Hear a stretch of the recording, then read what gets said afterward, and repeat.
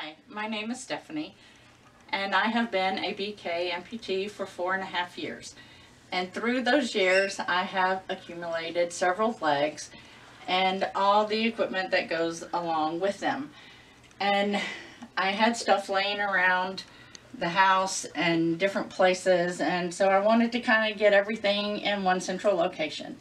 So I found this skirt hanger that has a number of hooks on it, and I put my gel liners and sleeves, extra socks, so they're all in one place. So then I needed to find something that I could do with my legs. So I found an iron and ironing board holder, and I turned it upside down, and I bent the bottom part of it so it would go over a closet rod, and bent the two sides where, like, you would put cans of starch.